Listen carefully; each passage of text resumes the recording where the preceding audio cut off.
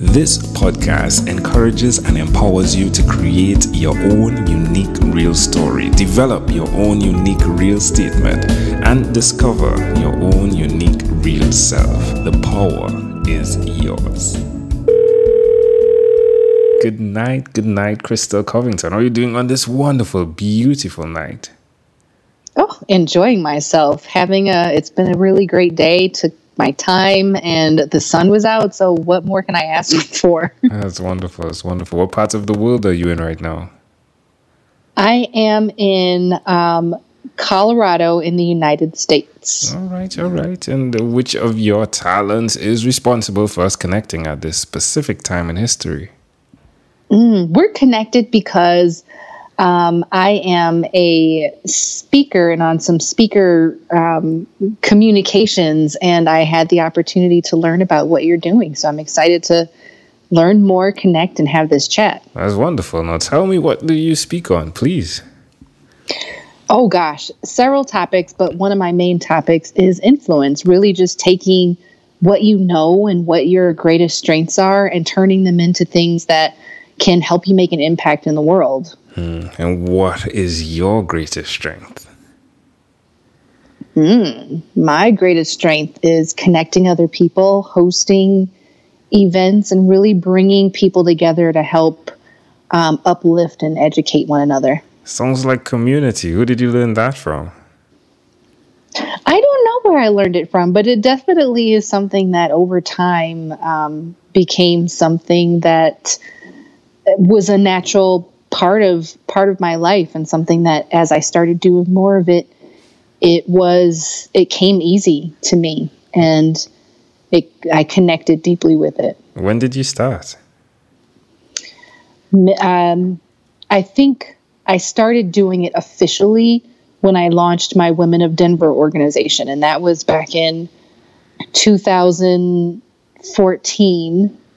And it was the first time that I actually put those strengths to use in a really clear way and said, you know what, I'm going to host meetings and I'm going to connect women together and we're going to teach each other things. And it was just a flood of emotion the very first time I did it, and I never wanted to stop. That's amazing. Have you ever done any events on the Red Rocks? Oh, yeah, I've been to Red Rocks. Yes. You too. Have you been to Colorado or done? Yeah. Oh, yeah. I've been to Red Rocks. It's gorgeous. Okay. I mean, well, have you done events there as well?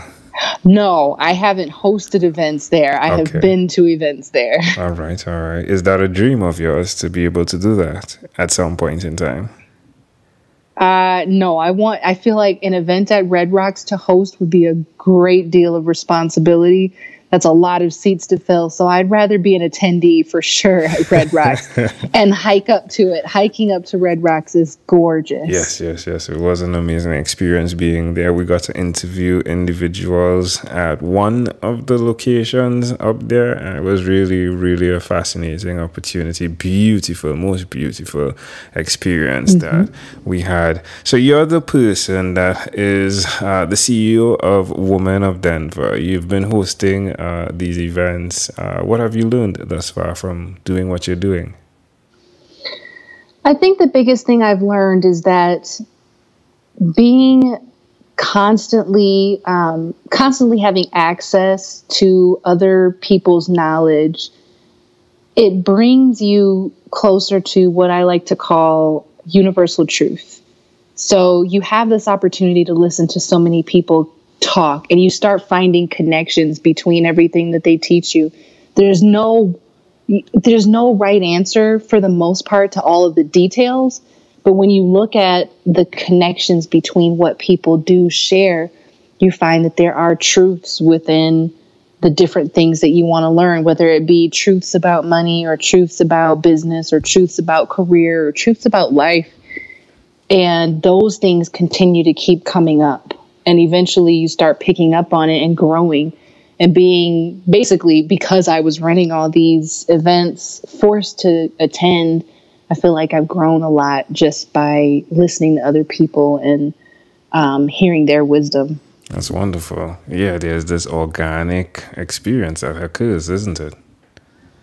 Yeah, I like that term, that organic experience. Yeah. Where can people who are listening connect with you?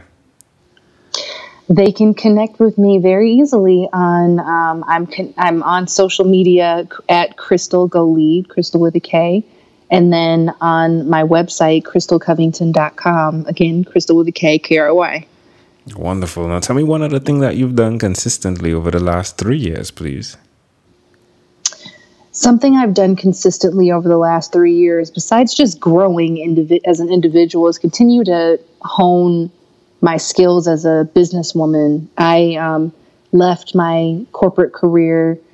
I had a great corporate career. I was a director of public relations, and made the decision to focus and work on my talents as a business owner. And I've been really honing that, learning more about what it means to be successful in business, learning more about what it means to really serve your customers in the way that connects with them and continues to keep them coming back and referring you.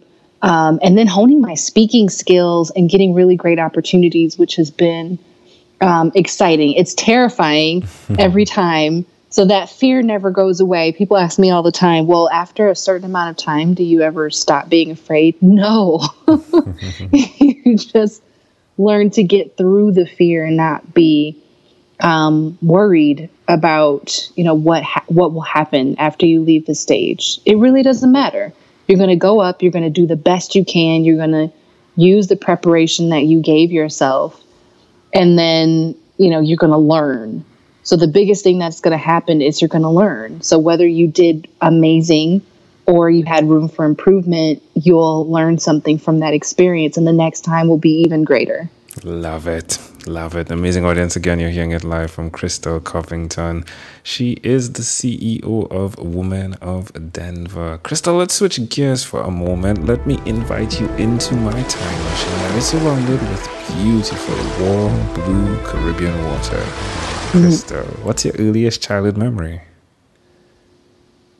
Oh gosh, my earliest childhood memory that popped in my head was meeting my first friend.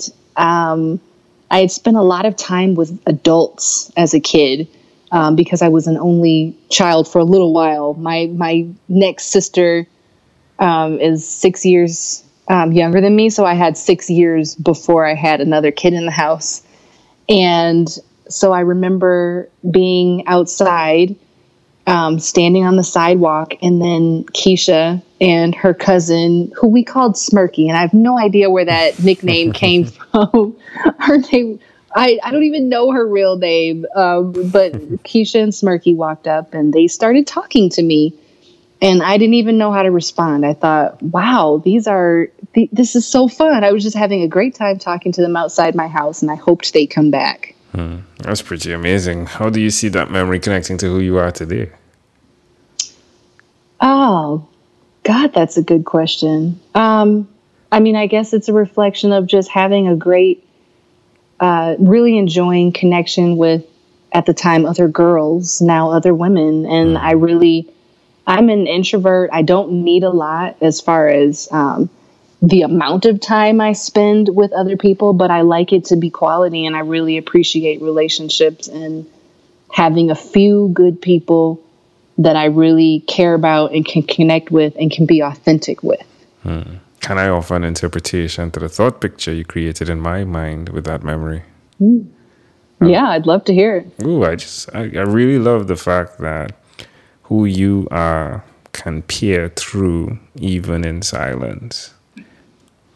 So those young ladies, those young kids, as you said, they connected with you, and you weren't holding up a placard like, I need friends, or I want to be your friend. Mm-hmm. But just by your demeanor, by the way you were and who you are, that was enough. And I think what you were speaking about earlier on in our conversation spoke to that. The way you've learned organically. It's in silence, isn't it? You have to be silent to listen most times. And to see that you've done that and created a space for that for even more other women, it's beautiful. I really love that interpretation. Yeah. Thank you. A lot can be learned and gathered in silence. Yeah, definitely. If we fast forward to when you were 12 years old, what was your favorite song? Oh, I remember seeing this on your, hearing this asked for other people, and I had looked it up, and I can't remember what that year was, but the first thing I think of is, I don't know if it's the right age or not, but TLC and anything TLC. But the first thing that popped in my head was Don't Go Chasing Waterfalls. And I just remember they looked so cool standing in the water, kind of doing this little dance, and I wanted to know how to do it like them. It's super cool. One of the things we found is connections to the lyrics of the song, and I'll just draw a line to that, don't go chasing waterfalls, and then the key word, listen, yeah? Yes, they did say listen to the rhythm and understand. Yeah. The lakes that you're close to. Yeah, love it. Yes. All right, my friend. Well, we've arrived at our destination, but before we get off of this time machine, there's a small declaration form. So it is yes or no. We're going to move pretty quickly. Yeah, are you ready? Okay. Krystal, have you chosen someone to pass on your skills to? Yes. Are you married? Yes. Do you have children? Almost. Do you believe in God? Yes. Do you have an inner circle of friends? Yes. Do you watch TV for more than 3 hours a day? Yes. Yeah, that was that voice. What about screen time, the phone and the computer? Is it more than 8 or less than 8 hours a day? Less than 8. All right, Krystal, if you had to share with us your own unique real statement, a statement that represents who you are, Krystal Covington, what would you say that is? A person who listens, cares, and helps educate others. Love it. Krystal, this was such a great pleasure. Before you leave, is there anything else you'd like to share with our amazing audience? Have fun, love life, and focus on the things that really matter. Let the other stuff go. Krystal Covington, such a great pleasure. Thank you for being on what is inspired by 12-Minute Convos with Angel Jones. This segment has been brought to you by Amazel Enterprise.